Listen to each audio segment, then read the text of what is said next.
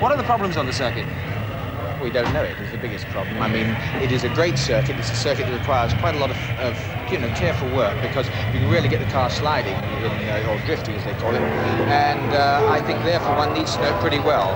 Otherwise, you quite easily hit the side, and we obviously don't want to damage the cars or ourselves. That's the problem. Let's get your first impression of the circuit.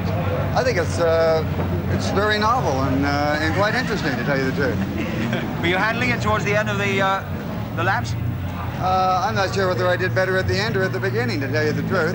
At one time, I couldn't get any gears at all. I tried to get over too far on the right, and there's no track over there. Jacky Ickx was not the only one to have a scrape.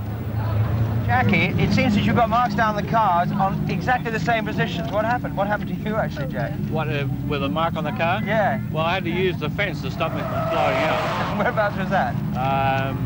The very first real sharp right, no, the second right-hander. Yeah. The second sharp right-hander. And what about you, Roy?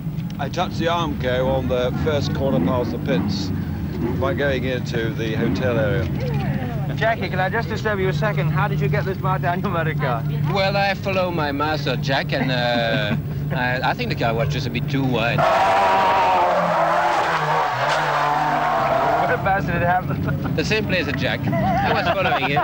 In fact, there was really quite a race going on between the two of you. The gap was closing a little bit, but I think you've done about 3:30.5, Jack. Are you happy with that? Yeah, very happy. Was it noticeably not easier, but it was much better this time, presumably? Well, yeah, getting to know the circuit. You know, it makes a big difference when you know the circuit. You said yesterday that you were looking for points of identification, you know, the countryside. Did you pick those up today? I'm starting to recognise the scenery, yeah. Yeah. Good. Yeah, the only trouble is there was a girl hanging over the fence with a red shirt and she moved and I didn't know where I was. You think it's really competitive?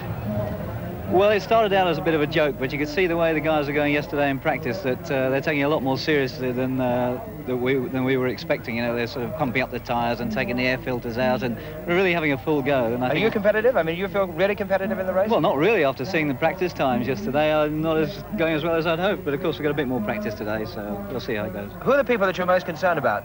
All of them. And all of them will be driving identical 1.6-litre Ford Escorts.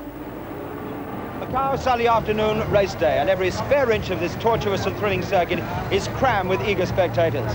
It's a far cry from Brands Hatch, Silverstone or Monaco. For many of them, the event is something of a curiosity. But for the enthusiasts, the thought of seeing these great drivers racing together for the first time is a really exciting one.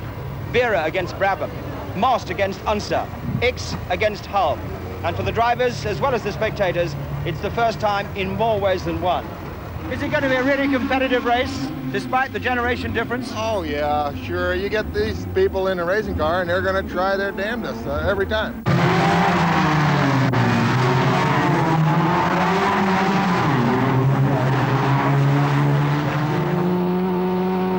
12 laps to go, 45 miles around Macau as they stream down to Statue Bend for the first time.